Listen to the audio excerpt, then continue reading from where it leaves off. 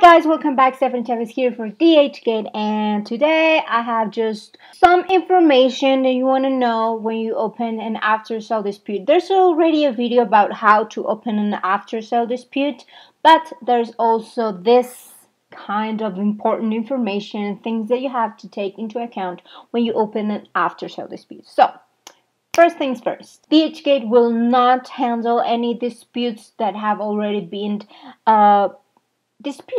given a solution to. So if you open a dispute and then you got into an agreement, or DHgate intervened and DHgate decided what to do, and maybe you're not, and then you decide to open another dispute, you cannot. You can just open a dispute one time. For items that the problem is the quality, the DHgate will just use one solution. They will be sent back to the seller for repair. Unless you agree with the seller before DHgate intervenes that you will return it and then you will get a refund. Unless you get into that agreement, then DHgate will decide that you have to send it back and the seller will have to repair it and then send it back to you. If that is the case, if DHgate decides that you have to send it back for repair, then you, the buyer, has to pay for the shipment to send it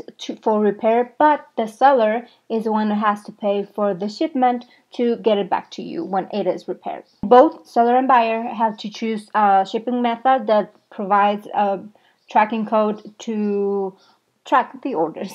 DHgate has the whole right to close a dispute when the buyer did not provide evidence within the first 3 to 5 days. And it actually, when you open a dispute in the evidence section, it will tell you when is the time limit for you to upload the evidence, or when you did not reply to the messages when asked for. So yes, that's basically this important information that you have to take into account. It's always very important to be looking at your messages, just in case there's a message from this dispute. Just always be alert, always reply on time, always give all the information needed, because if you let time pass, then maybe the dispute will be closed and you will lose the case and there's no way to open a new dispute again. So just be very diligent with all the messages and all the process. Don't let time pass. I know maybe you're busy, but